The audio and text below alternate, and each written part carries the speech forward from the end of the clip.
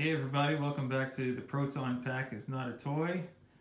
My Proton Pack is in pieces again. So, been spending some money. I bought a new battery. It's a battery on top of my amp over there that just took out of the package that it came in the mail, and I've got it charging up over there on the wall charger.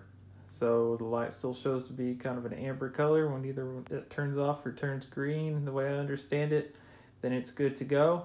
And then I will plug it back into my pack. Could be 12 hours, could be 3 days from what I've seen. So might be a little bit, but that's the update on the pack. So hopefully that'll get my battery back up and running. Spent 25 bucks on that. So I went to walmart.com and looked up the 12 volt battery that I needed and didn't have to buy the charger, just bought the battery and it was $25 shipped. You got it like 3 or 4 days later. So very good deal, not having to pay 50 bucks for the whole battery and charger situation again. So other than that, you see on the floor over here, I've got 3 flight suits. The bigger one underneath is the True Spec that I've been wearing for probably 10 years. The smaller one over here is the one that my youngest son has been wearing. It's a Gibson & Barnes Nomex suit. It's actually a lady suit. Really hard to find a kid-size suit that looks accurate. So years ago for my oldest son, I bought this one and put the patches on it, and you cannot tell that it's any different from a men's suit, so I haven't told him. But it is technically a lady's suit. And when I was looking at the pictures of us at the photo shoot that we did for Halloween, I decided that I wanted something more of that color. And it was time to go to see if I could find a Nomex. So Gibson & Barnes was not really available or affordable in my size. So on eBay I went and I found a seller called Industry Recycles. Got this suit new with tags for $35.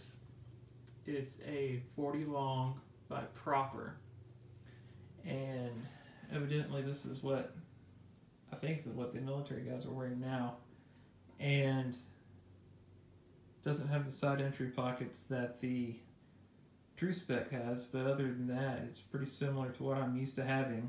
I tried it on, it fit similarly to the way that the other one did. It goes all the way to the end of my arms on the cuffs, which is good because I've got long arms, and made it all the way down to my ankles where I wanted it to. I was afraid it was going to be a little bit of a high water situation, but it wasn't. And so I'm happy with it. So $50 shipped is what it turned out to be after your shipping and taxes. They were listed for $50, and I did the make an offer on eBay for $35, and they accepted it. So check on theirs. I don't know if they have a whole lot of different sizes, but I did some research to find what would be about the right size for me, and this was what I was going to look for. And so 40L or 40 long was what I've got.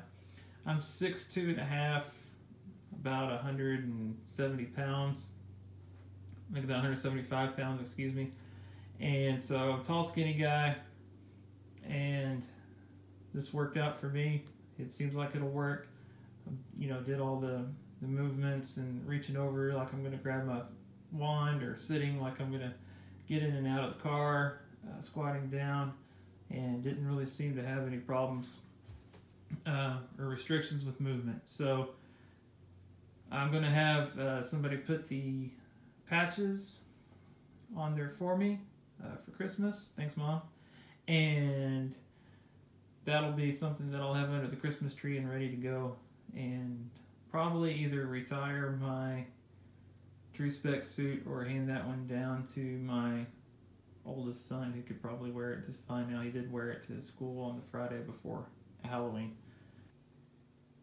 I decided I was going to leave the patches on all of these suits and just buy a new set. So I've got a new No Ghost logo from the first movie and custom last name badge for the chest plate on their way from Ghostbusters fans, and those will be in hand hopefully by around Thanksgiving.